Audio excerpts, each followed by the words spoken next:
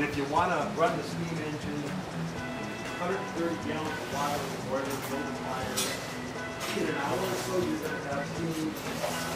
If you're going to power the mill, then you take the belt, put it between the pulleys, take off the belt in the basement, and it's on the water turbine. When you got pressure, you open the valve, and away she runs. By cranking the valve open, it runs. The more steam you let in, the faster it will run.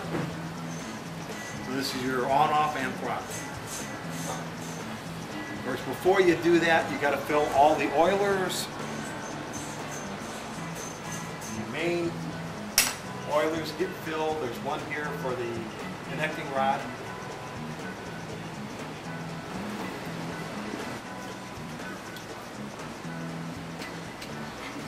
You have to give it a push to start it, or no. Woodward D Governor is for the small turbine. It's the oldest Model D that Woodward knows of that still works for a living. Wow. And Woodward H is the governor for the big turbine.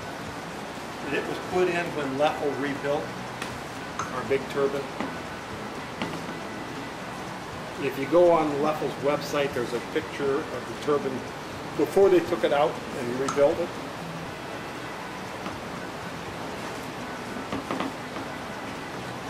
The wooden teeth get replaced about every 10 to 12 years.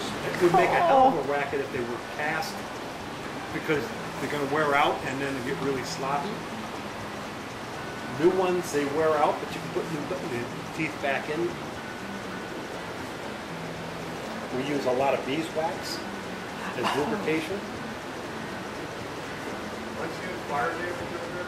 Yep, 1940. Every mill will have or has. You take off the brake, and when you have pressure, you flip this lever down and she's off and running. Up shuts it off. Otherwise, you would have to manually open and close the gates. There's a tachometer over behind the red oil tank.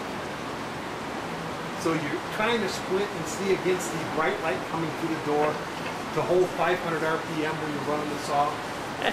Much easier to let the governor do that for you. I could see that.